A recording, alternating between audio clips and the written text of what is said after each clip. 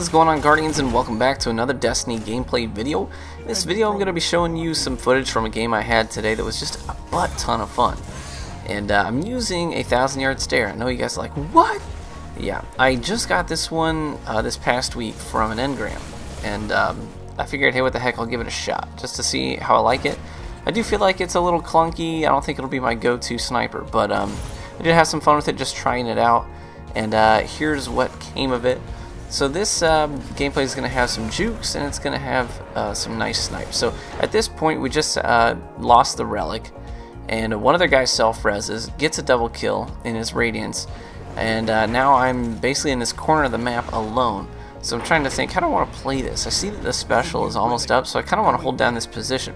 Now they were in this room off to my left. Now you can see clearly in the freeze frame there's nothing on the radar, but that doesn't necessarily mean that the room is clear. So understanding that, I want to get a read on the room without making myself vulnerable. So what I'm actually going to do is slide and shade step through this opening, just in case someone's hard scoping it. Turns out to be the right call. Now as you can clearly see, there's a guy who's hard scoping the doorway, and there's another guy that's going off to the left, presumably towards that special box. So the shade step turns out to be the right call so that I don't just get sniped as I check the room. So I come back to head off this guy. I grab the special box right from underneath him, and then now I'm making my escape. Around the corner, I take one bullet. I can see from the radar that he's on the same level as me, so I'm basically glued to that radar. I change elevations, and then I turn to challenge and try to drop down and get a nice snipe on the guy. I choke on the snipe, so again it's time to back off because I'm absolute. So at this point I can see that there's at least two guys on me, one above and one on the same tier. So I'm just going to hug this left wall just so I don't expose myself. Come around to this other special box, and I'm thinking, hey, I'm just going to get this special too. Guy rounds the corner. Now at this point I'm honestly just having fun. I'm like, I'm going to juke this guy too. So I grab the special, and now I'm going to make a break through open area.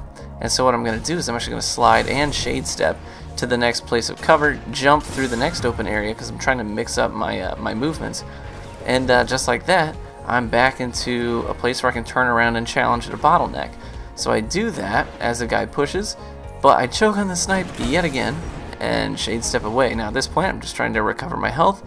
I see this guy up in front of me. I'm like, oh crap! So I'm gonna pop off a couple of shots here in hopes I land him.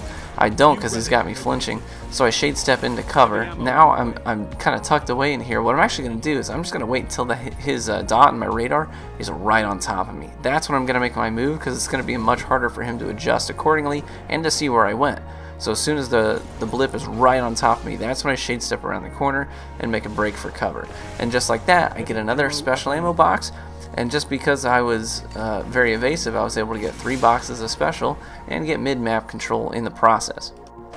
So now that I've got all the jukes out of my system, now it's time to put some points on the board. So I'm going to start making some more challenges and evading less. I get a body shot here, use my cover, shade step out of it, finish the guy off as he approaches because he thinks I'm running for cover.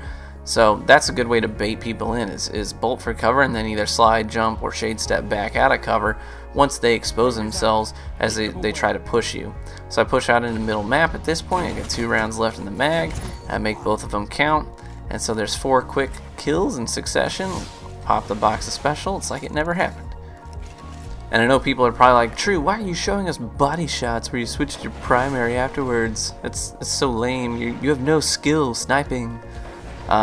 You know, if you ever watch tournaments and sweats, these guys, they get body shots and they call it out. They say he's bodied, he's one shot. It's just part of playing the game. You get body shots. Even the best snipers in the world get body shots. The only difference is that I'm going to put them on YouTube because honestly, that's how these games play out. I'm not going to be the guy that's only going to show you my montage-worthy headshots. Sure, I get those and you guys have seen those plays, but at the same time, this is how the majority of your kills are going to play out. Sometimes you're going to get body shots. You're going to get a lot of body shots in a match, even if you're the best sniper in the game. But the question is, can you clean up your kills? Can you put points on the board? Because that's really what matters. So you guys know I'm all about practicality, and that's what I'm going to show you.